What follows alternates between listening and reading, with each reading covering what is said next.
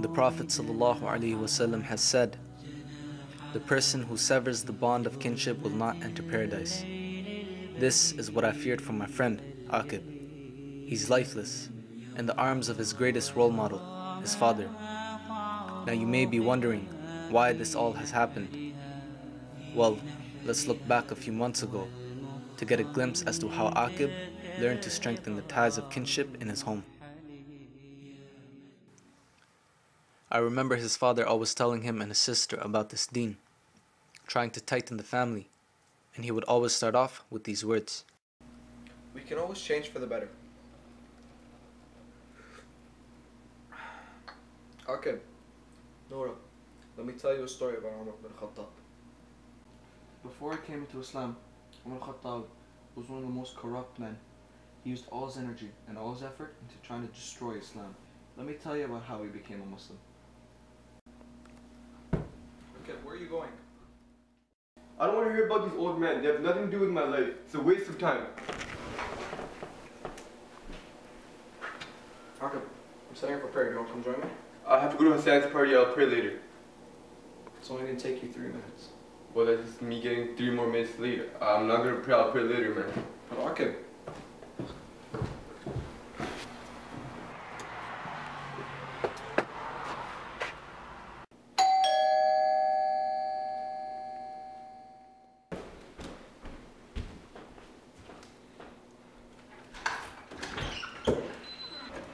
You're late. Where were you?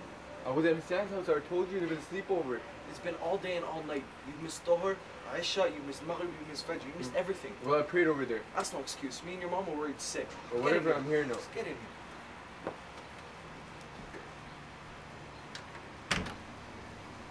It's like I told you, Muhammad. I don't know what I did wrong with him. He doesn't pray, he's coming home late. We tried putting him in Islamic school, but he skipped classes all day. You're right, I know. Yeah, I understand, but it seems like he's not the same boy that I raised. Yeah, like I'm thinking about trying to talk to the sheikh and maybe he's going to speak to him, but I don't know if that's going to work because he doesn't listen to him. Last time I tried to take him to a halqa, you know. He's truly confused. Who wouldn't be? He was young, and he had his whole life ahead of him, but never felt the need to bring religion into it. That is, until this happened. Dad, What's wrong? go to the mirror now. What? Something wrong.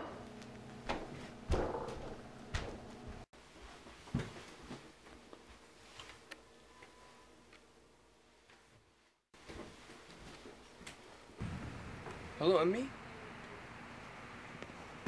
What? Aqib could either come to Islam for the sake of God, his family, and his beloved father, or stay the way he was as a person. Abu, are you okay? Sit down, Bhikha. There's some things I need to tell you.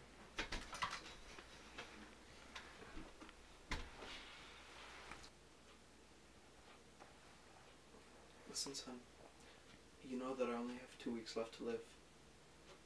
But do you know why I named you Aqib? No. Well, why do you? It means follower. We wanted you to become the strongest follower. And we want you only to make us proud. Carry the family name, son, and make us proud. Now go.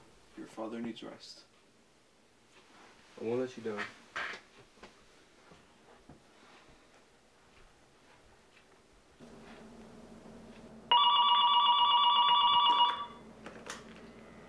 Hello?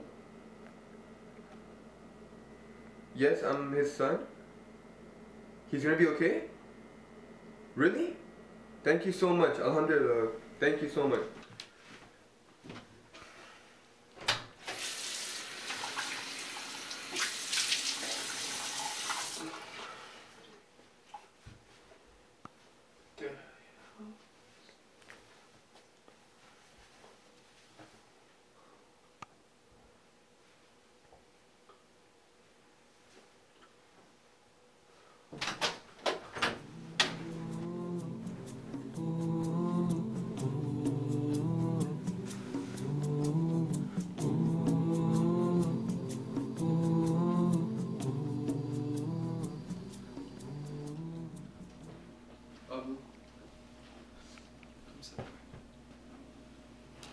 so glad you're getting better.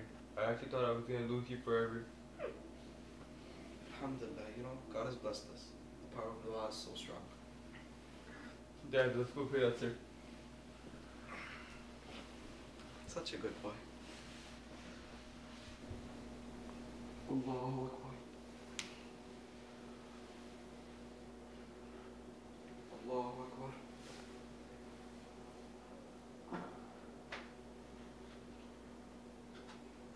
Allahu Akbar.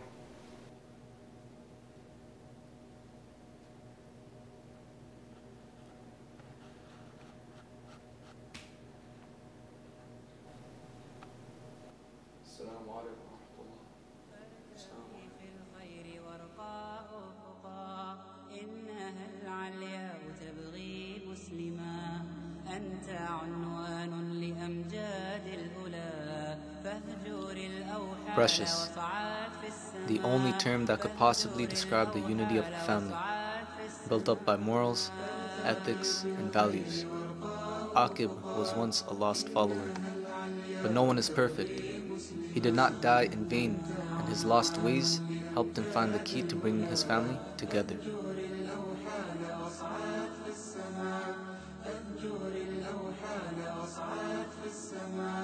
لن ترى يوما ونجمك آفل فارفع الرايات وامضي قدما